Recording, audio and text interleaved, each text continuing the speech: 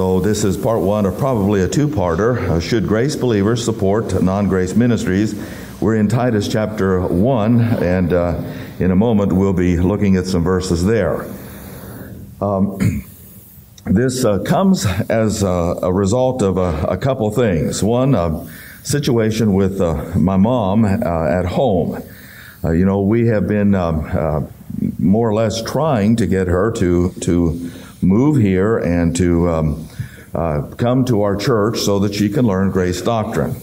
And in some ways I can understand, because she has lived in that area all of her life, born, raised there, and is still there, and all of the family is buried there, and that's well and good, and I certainly can understand roots. However, there are no doctrinal churches in the area. At least she doesn't want to put forth the effort at this time to begin the process of trying to look. There are definitely no grace churches in the area. None that we could recommend. And so she's going to this one church. It's a church where I was saved, and they do have a straight gospel. However, the whole organization is now moving toward the Willow Creek Saddleback experience of contemporary music, where you have praise worship, and virtually nothing, not even the gospel anymore. It's just you have this gathering, and it's a social time. And the guy that they got in there, the guy that led me to Christ, was an old-time gospel preacher. But they don't want that anymore. Out with that old-time business, in with the new. And so my mom does play the organ there, and the guy had asked her to play some of these praise courses. So in the first place, she doesn't want to do it. And in the second place, she also helps with things like the communion. And the guy, I forget what it was, but it was something like root beer and rye bread that he wanted to serve for the elements. And my mom said, "I'm not going to do it." She said, "Fire me, I don't care, I'm not going to do it." And he said, "Well, Betty, what's the matter? Don't you want to be hip and up with things?" And she said, "No." At that point is when I would have said, "Look, we don't agree on some things, and I'm going to have to find me another church." But anyway, she's still staying there. Now, the thing about that is she goes faithfully. She gives her money, and she's using her talents to support a ministry and a thrust that she disagrees with. She goes there, but she hates it when she goes, and she would not invite anybody else there because she doesn't believe what the guy's teaching. So there is a dilemma.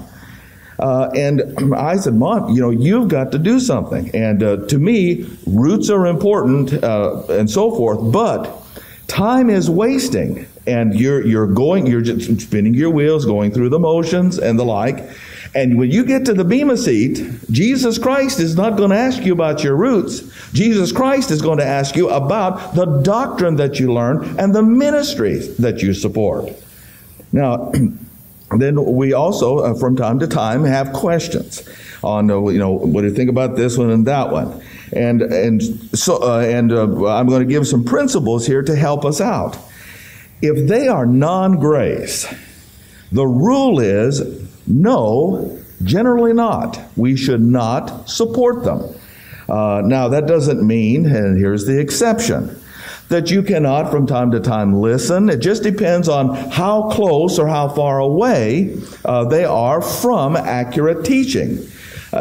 Because you are lending your support to some things that are going to cause you and others trouble. Maybe not right at this minute, but down the line they will. And perhaps you've not realized just how much trouble that these things can cause you, but they can. So the rule is generally no, we should not. There are enough grace ministries that are screaming for help, for support, and the like. For us as grace believers to continue to support these other ministries in ways by way of attendance and listening and monetary support. However, there are some areas wherein we can support other people. Now, here's why. Now, this is one of those one hand and other hand. Here is the balance. First of all, in Titus chapter 1, verse number 4, we all have a common faith. Now, I limit that to the gospel when I say a common faith. Verse number 4, Titus, my own son, after the common faith. Now, the reason that I limit that to the gospel is because that's about all we agree on. If you go from that point onward with regard to other doctrines, who was the apostle for this dispensation, Peter or Paul? Well, we would disagree. Because if you go to an Acts 2 church or somebody with an Acts 2 position, they believe that Peter has as much clout and as much to say for us in this dispensation as Paul. When you go to commissions, is it the Great Commission or Grace Commission? We disagree when it comes to speaking in tongues. Do you or don't you? Where the church starts, Acts 2, Acts 9, or Acts 13, and so forth. And on we can go with, yes, we all have a common faith in Christ, but we depart therefrom. In the areas where we depart, we cannot support, at least not wholeheartedly. Now, the word here for common is koinos, and it means in the Greek belonging equally or shared jointly by two or more. It's something that belongs to the community as a whole. Now, what is the word that is the word we always use here with regard to the Greek of the New Testament? Koinos is this word, common, belonging to the community as a whole, or koine. Now, koine Greek is really important. And the reason being, Alexander the Great was a conqueror.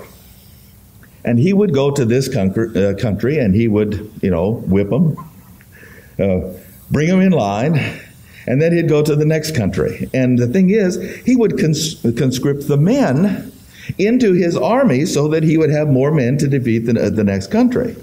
And so he would say, 10, hut, forward, ho! And he realized he had a problem. All the men that were Greek understood what he said. All the men of these other countries, which way do you want me to turn? What do you want me to do? So this guy, being the genius that he was, had a koine Greek. And the koine belonged to the community of every single culture and country where he went.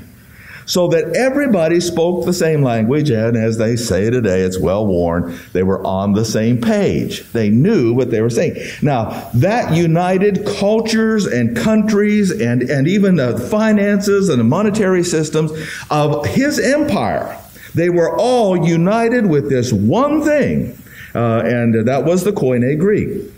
So this word koinos is important because Jesus Christ belongs to us equally. And I don't care what else they believe, we must support someone else who has trusted Jesus Christ as their Savior.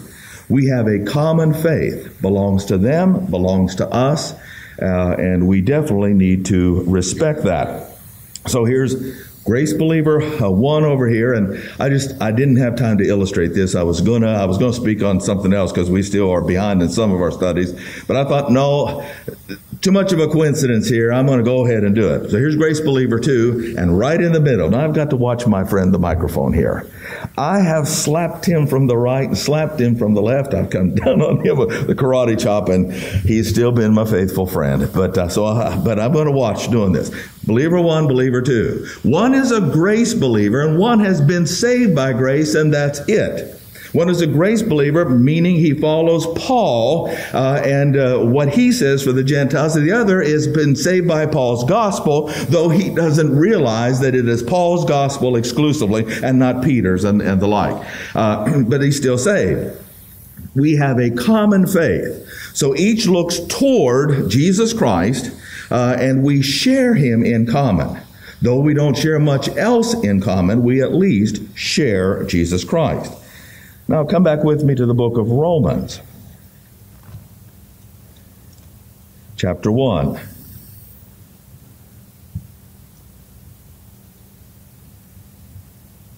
And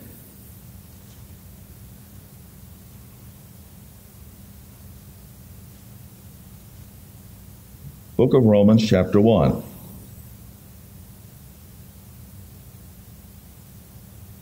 And now,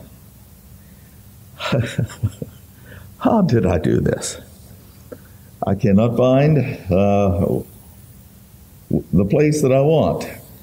You're going to have to help me. How in the world I did this? And again, I kick myself. It's mutual is the word that I'm looking at. I was so careful to copy these reference verses down. That's what I didn't do. Verse number 12, I have Romans 1:2 here, and I didn't put the 1 in front of the 2. Okay.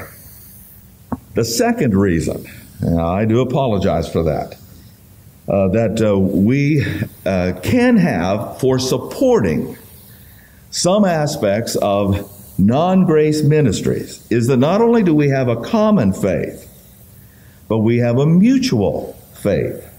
And that's what it says here. That is, that I might be comforted together with you by the mutual faith, both of you and me. Now, the common faith is koinos, meaning something shared equally by those of the believing community. If you're saved in this dispensation, you're only saved by one gospel, and that's Paul's gospel. You might not have understood all of the ramifications of prophecy, mystery, Paul and Peter, kingdom and the body and so forth. But if you are saved, you're saved by Paul's gospel, because God is not inconsistent. He cannot save you by any other gospel than the one that is revealed for that dispensation. If he does, then God's a hypocrite, and we can't trust him. So therefore, if you're saved, it must be by the gospel pertinent for that age. That's what dispensational truth's all about. And that's the stand we take here. Why do we get so upset about other religions and not supporting them and fighting them tooth and toenail? Why? Because they're teaching a gospel that damns the souls of men. People become secure in their message. They're going to stand before Jesus Christ at the great white throne and be cast into hell. Why? Because they believe the wrong thing. The message for this age is grace. And it's Paul's message, and it's the only one that saves. So if it's faith plus something else, faith plus your works, faith plus baptism, faith plus confirmation, faith plus church membership, faith plus, or if it's a religious faith that leaves Christ out of the picture, you are not saved. So that's the common faith we share with these other people. Here, mutual. Alelon is the Greek. It means having the same relationship or respect to each other. So now, here the direction changes just a bit. The Grace Believer 1 and Grace Believer 2 look towards something in the center and say, this is what we share in common, Christ's grace message for today. But now, Grace Believer 1 and 2 with a mutual faith look past the gospel to each other. And now we share something mutually. What is that? An experience. Do you know what you did when you got saved? Same thing I did. You used your volition to believe on Jesus Christ. And you know what I have to do? Same thing you have to do to me. You have to respect that. If you trust to Christ as your Savior and He is in your heart because of that decision you made, I have to respect that. I believe that you're saved. And you got to do the very same thing to me. I trusted Christ. No hiding my candle under a bushel. I'll tell you exactly what I did. And if you did the very same thing, then you are saved. And we've enjoyed that experience mutually. And so we look to one another as saved people, and we have a relationship. Whether you want it or not, there is a relationship there. And there should be mutual respect based on that decision that you made. Now, there are a lot of other things that we share in common because of this mutual faith. Turn with me to chapter 5 in Romans. Chapter 5. And verse number 5. So when I look at another believer, despite the fact that he doesn't believe anything else like I do except the one thing, that it's only Christ that saves, I still have to look at him with a measure of respect, because once he trusted Christ, we share in common the same experience. And some other things. Verse 5. We're going to key in on the word us. Hope makes not ashamed, because the love of God is shed abroad in our hearts by the Holy Ghost, which is given unto us. Guess what that other person has? Guess who he has living in him? He might have go through the rigmarole of all the other isms or what have you, but if he's truly trusted Jesus Christ, he has God the Holy Spirit within. That makes him a vessel that is very important. And we just can't simply, begin the process of running them down randomly.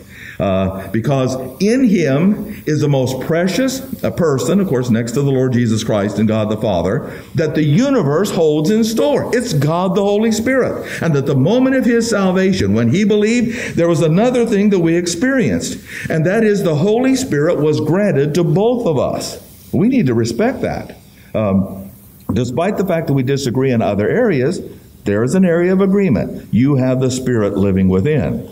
And of course, if you go to 2 Timothy, 2 Timothy chapter 1,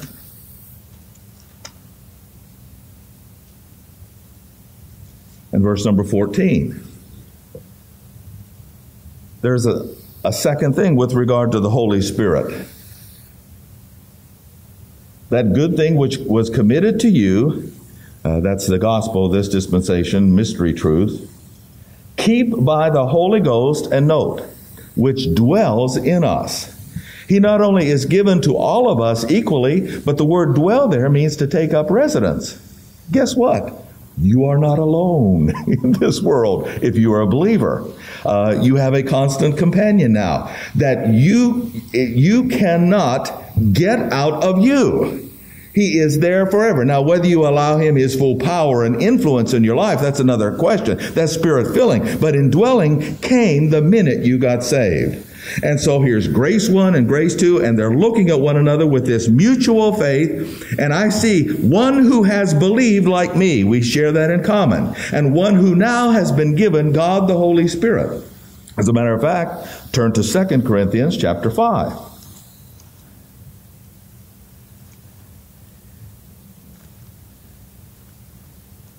2 Corinthians chapter 5. This is important to recognize, that despite the fact that they now baptize and they have the Great Commission and that they take all of the Bible and they mix it all together and they don't understand these things, if they're truly saved, guess what? They're going up in the rapture. Guess what? They're going to be there when we're there. They're not going to have as many rewards. That's true. However, if they're truly saved, we're all going to go up together because the Holy Spirit's been given to us. He indwells us, and he is called the earnest of our salvation, or verse 5. He that wrought us for the same thing is God, who has given unto us the earnest of his Spirit. When the Spirit came in our hearts, we now have a witness. Now, the word here, earnest, means an earnest promise, a down payment with promise to pay the full amount, and that is the resurrection of our bodies and the delivering of us to Jesus Christ in the second heavens, or in the heavens. So, you want to know the Holy Spirit's name? His name is Earnest. Earnest Holy Spirit, that's his name. Because when he lives in there, and that's what's going to happen, we're going to be brought up to the Bema seat. Why should you be here? I mean, who is going to witness to the fact? God the Holy Spirit says, look, I've been living with this guy all these years, and you know him inside and out, and though we've had our struggles, Galatians chapter 5, the flesh and the spirit, now, though we've had our struggles, there's one thing he did, and that's trust Christ. And I am the earnest of his salvation and his redemption. I have to testify he really did it. Been living there all this time. So when I then see another believer, even though he's not a grace believer, I look and see something that I share mutually with him. All right, let's go back. Well, here we're in Second Corinthians. Let's go back to The book of Ephesians. Back to the book of Ephesians. And again, we're keying on the word us. And the reason that I say us is simply because it doesn't matter who they are or where they go to church or what they believe subsequent to their salvation. If they're truly saved, the us, they belong to the us, the group that are members of the body of Christ. Okay, verse number 3. Ephesians 1. Blessed be the God and Father of our Lord Jesus Christ, who has blessed us. Now, that person, even though we disagree with them doctrinally beyond that point, that person has still been blessed of God. That person is still going to be in the heavenlies as a member of the body of Christ. Yes, he is going to take care of the stables in the back. Yes, he is going to live in a shack back there and probably not have indoor plumbing. I do not know. But he's not going to be the higher echelon of the body of Christ in the hierarchy of the thrones and dominions and powers. No, he probably won't have all the wealth and the riches. But will he still be there? Yes. Will he still be recognized as the Christ by the entire creation? Absolutely. And that is because God has blessed us. Not just certain of us, but us collectively. Anybody who has trusted Christ. All right? Verse 4. According as he has chosen us in him before the foundation of the world. So that's the second thing. Because they are members of the body of Christ, God has blessed them as believers in this age. And the next thing he has done, he has chosen them. And despite the fact that their doctrine is different after their salvation, still does not negate this choice.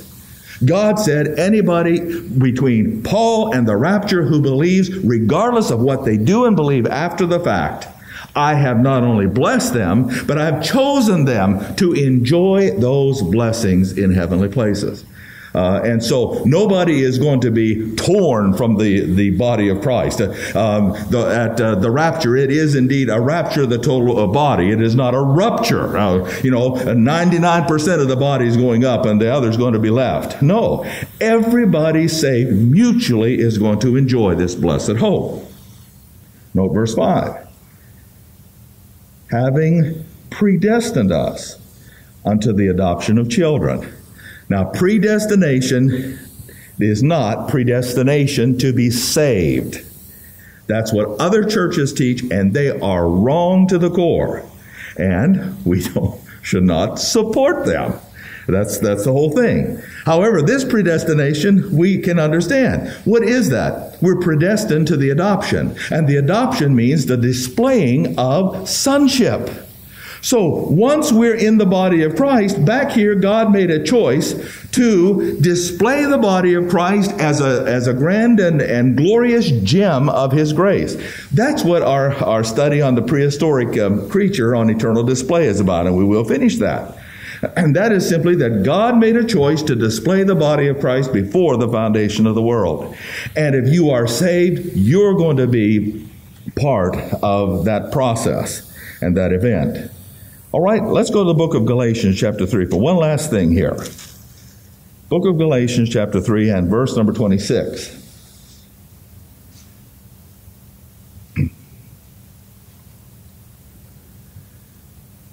The common faith, it all belongs equally to us. It unites us as the Koine Greek united the empire of Alexander the Great. Everybody was one in that empire, though they were racially different, though they were governmentally different, their location was different, their culture was different, their society was different, and yet they were all one. How did they do it? They had something in common, their language.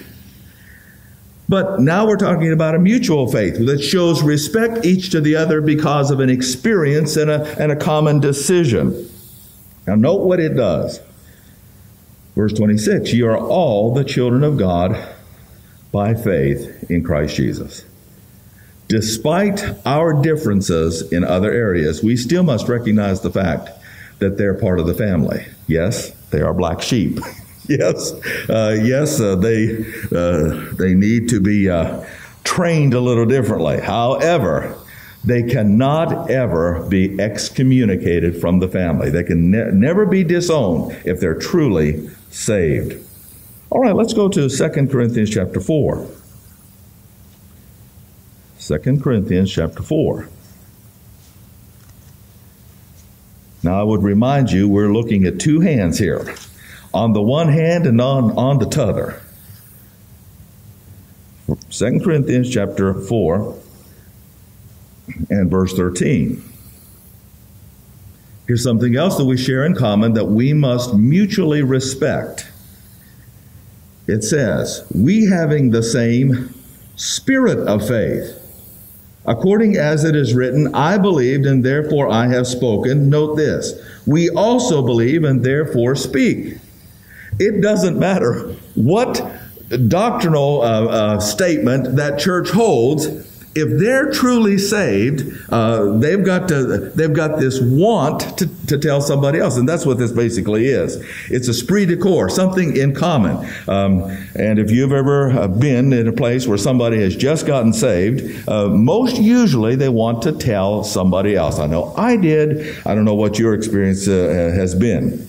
But the word pneuma there, we would call it esprit de corps. Esprit de corps is where? Here's your drill sergeant, and here you have all of these various people from the United States of America, and you come to, say, Parris Island, you're a Marine drill sergeant, and all these people, some are real tough guys. Others have been pampered and babied by their mother. Others want to write their congressman. And you've got all of these people. Now, what do you have to do? All these different ideas, different agendas. You have to give them esprit de corps. If you're ever going to win a war, the only way you can do it is to have your army or your unit have esprit de corps. What is that? Have something in common. An enthusiasm for one objective, and that is beating the enemy. So you look out for the back of the other guy, realizing that's in your best interest.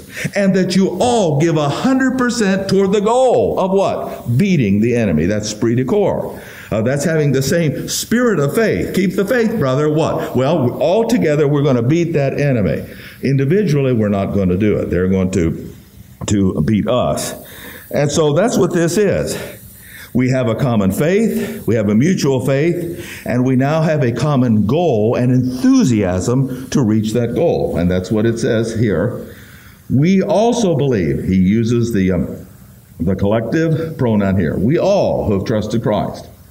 And therefore, we speak. We've got this common goal. What is that? To tell others about the Lord Jesus Christ. To give them the same opportunity of winning or of being won to Christ and the blessings of the body. All right, let's go back to 1 Corinthians chapter 12.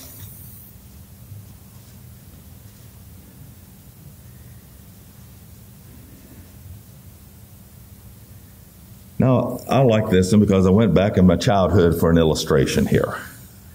I could have gone back in my childhood for an illustration of Coach Hank.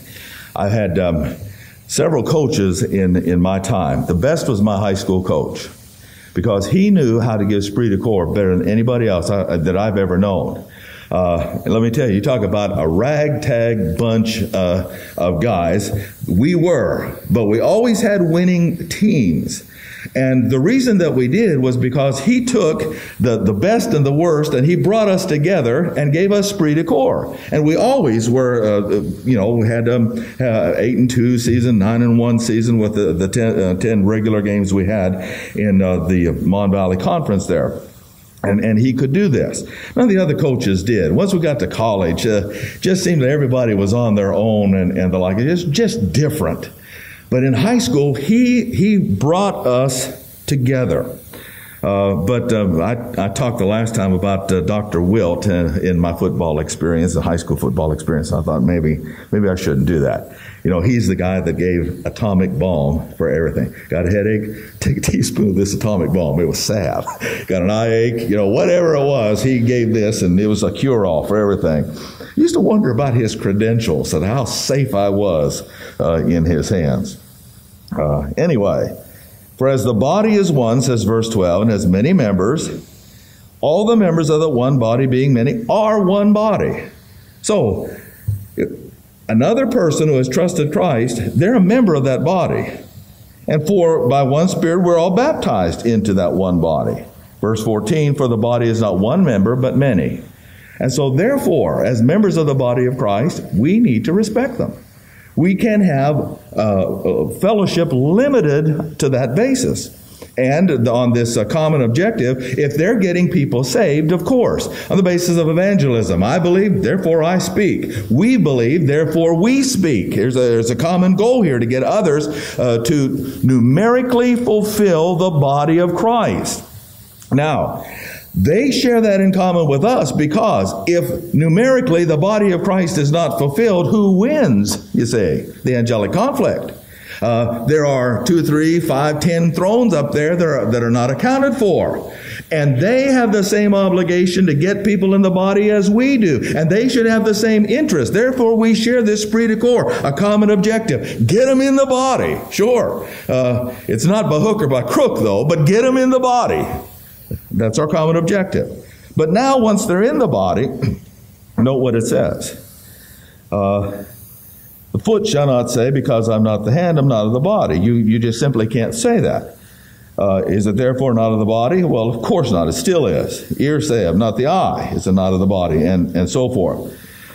So we come on down to verse number 27. Now ye are the body of Christ and members in particular. Melos is the Greek. And it's a distinct part or component of the whole, without which it would not be characteristically or functionally the same. So, if you're talking about something that is necessary to make it one thing that is characteristically or functionally the same. If they're in the body and then all of a sudden they're out of the body, the characteristic of the body is not the same. The function of the body is not the same, and so forth. Now, I went back to thinking, what in the world could I use to illustrate this? And for some reason, it's a food illustration, wouldn't you know it? It's when my grandmother used to make rhubarb pie. Now, I liked rhubarb pie as a kid. I don't particularly like it anymore. I don't know why. But back there, I remember tasting rhubarb pie without the sugar. Now, some of you may like it, I don't know. But let me tell you, it was not characteristically the same. It was not functionally the same. When my grandmother would and I would watch her put those cups of sugar in that mixture, hey, it came out okay. I could eat it. But if she left it out, and I tasted it, oh, my word. You know, some people can do it, but I sure couldn't. I had to have it sweetened.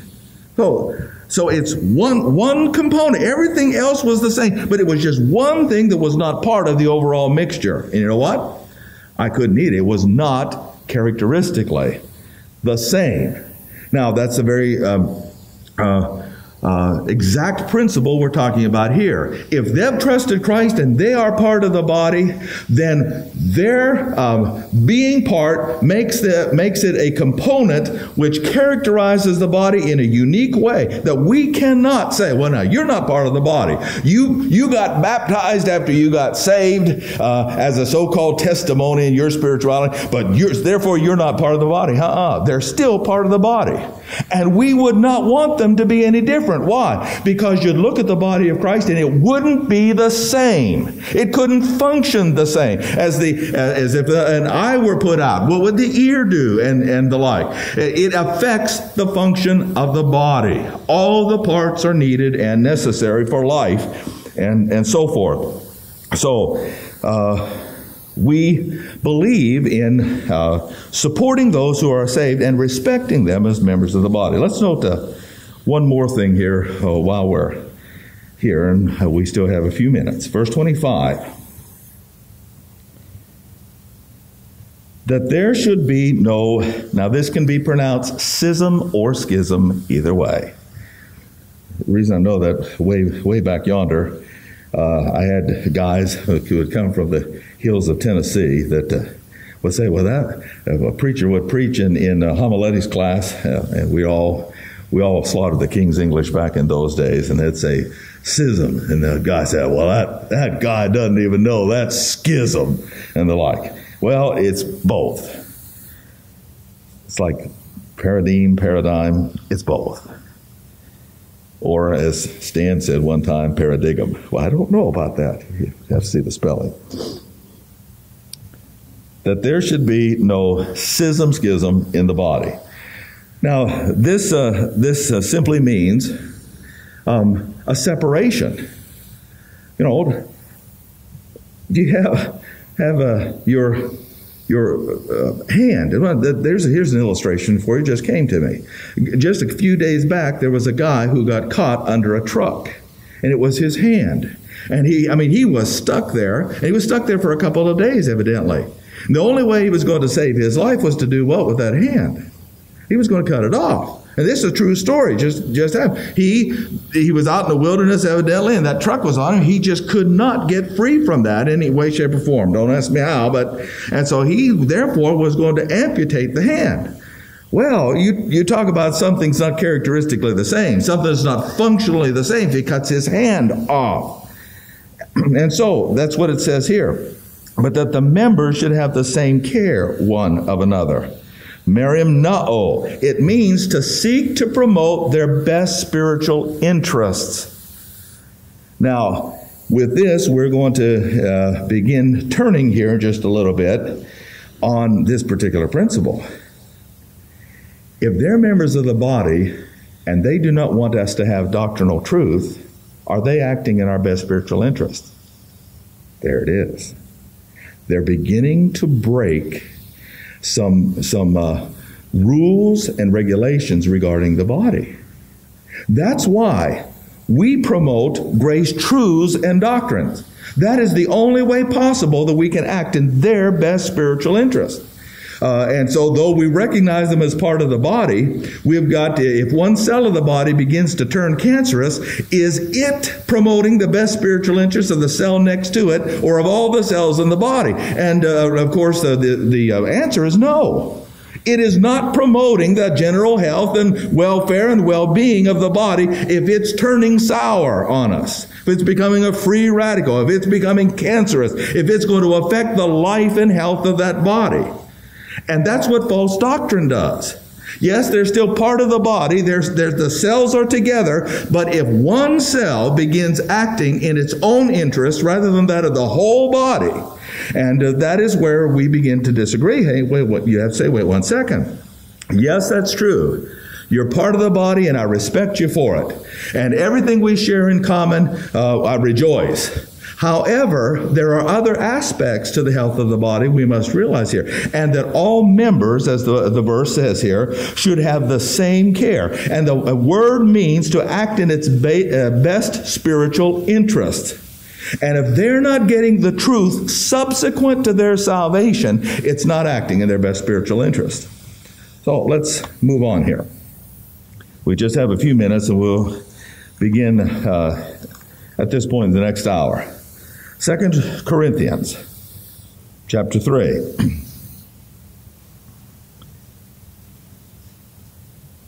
2 Corinthians chapter 3.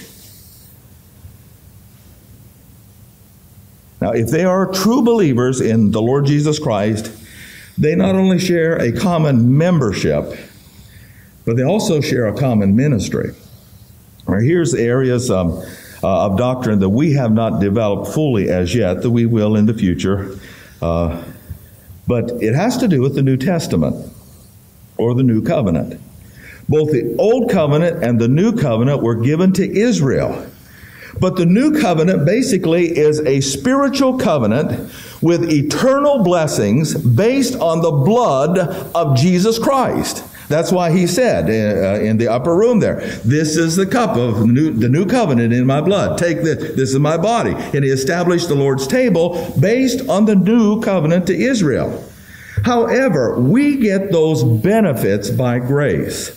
But that's why Paul tells us here in verse number 6, we all share something in common. Who God has made us able ministers of the new covenant. Hikanao is the word able there, and it means to be equipped with adequate powers to perform one's duty. And the word minister there is diakonos. Now, we have belabored the point on two words, doulos and diakonos. Both mean to be waiters on tables, but if you are a diakonos, it's the word deacon here, you have a choice as to whether or not you want to. If you are a doulos or a servant, especially a bondservant, you give up your right, you forfeit your right to say no. But the word here is diakonos, which means we can or we can't. But it's in all of our interest, whether you're in whatever church, if you're saved, it's in all of our interest to be able ministers of the New Testament. The blood of the New Covenant by grace is the blood that saves us today, and it's the only thing that saves. And so they have that responsibility, we have that responsibility. And in fact, based on this, we come back to chapter 5 here is where we'll start next time. Based on this ability to be a New Testament deacon, minister, a waiter on a table, meaning the unsaved world doesn't have salvation and we bring the blood of the Lamb to them for salvation. It's part of our ambassadorship. Just a chapter over, he talks about us, verse number 20, being ambassadors for Christ. And part of the ambassadorship is based on the fact that we're able ministers of the new covenant. And no matter who you are, if you're saved and alive at this time in history, you are a New Testament minister and an ambassador for Christ. And we'll get into that here in just a little bit.